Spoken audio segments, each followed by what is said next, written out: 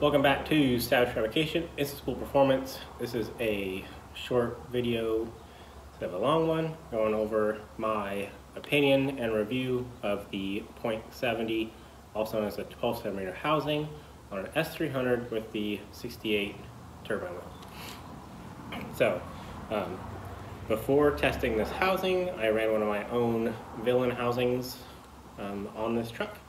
So I got to get a real good idea of the differences between the two and how both operate. So we'll go over the 12 first. To note, I'm going to throw some polls on the end of this video, but the turbocharger, although did marginal or reasonably okay in EGT control, it did fail, in my opinion, when it comes to boost response. I unhooked the air assist actuator, so it's all spring actuator. The max pressure I could get it to was 50 pounds of boost, I think 50 point something. On the hills, it only wanted to go to 48. So take that for what it is. The issue that I have with the 12 centimeter housing is it did this. So if this is 0 pounds down here, and this is our max 50, no matter how much I changed fuel input, it went up linearly. 50, 0. So even when it was at 10, I can give it more fuel, it will still take the same amount of time to reach 20, 30, 40. So with less fuel and with more fuel, as far as time goes, it was taking the same amount to get up to that bigger number.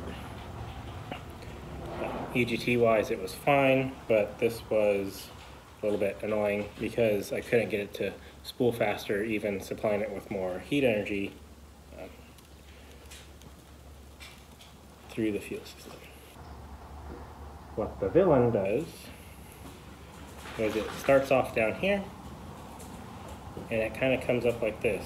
So it comes up and then it hits about 15 pounds and then comes up and then does this. So again, 50, 0, 5, 10, 15, and then it jumps 40, 47, 50. So the big difference is from here to here, in comparison to a curve that's going more like a line, is the villain housing produces substantially more torque in this region than the 12 centimeter did. So up here at the max, they'd both be producing the same power. And down here below, say 15, 0, 15, they're both producing the same power. But in this region, where this is at 20, 30,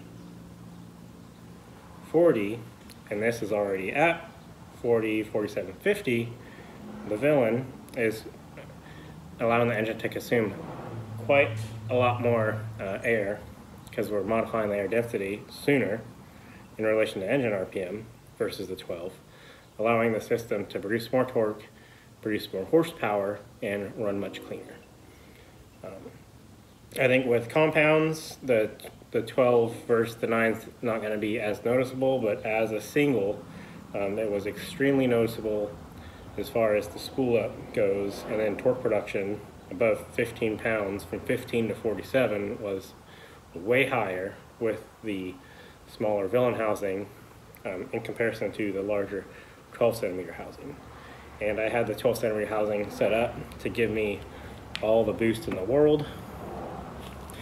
No air reference. I wanted all it was going to give. I was being mindful that if it was going to go past about 55, I'd have to hook the air assist back up and get that dialed in. But out of the gate, I unhooked the air assist. Have an experience with that with the whole set stuff. I typically unhook the air assist right out of the box because I always need more pressure, and it worked out. It maxed out at 50 pounds. I don't think adjusting it to make it any tighter would have made too much of a difference because we're getting close to where we're going to overshoot with that 63mm wheel at 2700 RPMs. That is 70 pounds a minute with 90-degree air coming into the cylinder head. So that wheel is good for about 85 pounds a minute. So we're getting close to the point where you don't want to push it too much harder at that boost pressure without lowering that pressure down to get rotor speed down to make it survive. So this is a pretty straightforward comparison. I didn't change anything with the tune, no injector changes, no timing changes. All I did, and even changed the turbocharger itself, it stayed exactly the same. All I changed was the turbine housing that was being used. So I went from the villain housing, which is my new housing, to the tried and true 0.70, also known as the 12 centimeter. EGT's maxed out at 1426 or 28 with that, and with my villain, they maxed out at 1410, probably a day-to-day difference.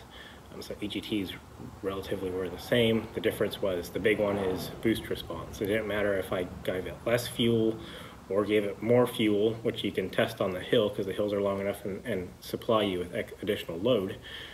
As I backed out or gave it more, there wasn't a change in the boost response speed to lighting up. It just took what it was going to take to get it going, and it was happy-go-lucky doing that. With the housing that I have now, it does kind of make that old school technology nowadays. It's already old school. The 12 is a very old housing. Garrett and Borg both have plenty of new stuff out, and they just choose not to address those housings.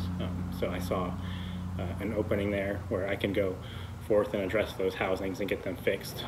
Borg did fix the turbine wheels in those. The earlier turbine wheels are more of a high flow turbine wheel, but less work created turbine wheel. So it takes more exhaust energy to turn the compressor wheel one revolution with the older stuff, and the SX3s. The new SXE stuff prioritizes more creating work energy with the exhaust gas versus flow, and the terminal is big enough to still flow a plentiful amount to make sure that doesn't become a problem. It is two different designs, and the later design is geared more towards higher rotor speeds and higher boost pressures compared to the older one. I think that's a big part of why the housing was able to work on the S300. I don't know how well the housing would work on the older model. I do have an older model available to me to play with, and I do plan on taking it apart. It's rebuilt, but it's before I own a balancer, so I do plan on taking it apart, balancing it, making sure everything's good, and also giving the older turbine wheel a try and see if, even though it's not going to be what the SXE is, it might still be pretty good, and then that would make it to where we can retrofit even the old turbos with the villain housings, and it does become better than the 12 or the 14. The villain housing itself is based on experience off the whole set stuff, or my line of Hero chargers. It is a 800 wheel horsepower rated housing.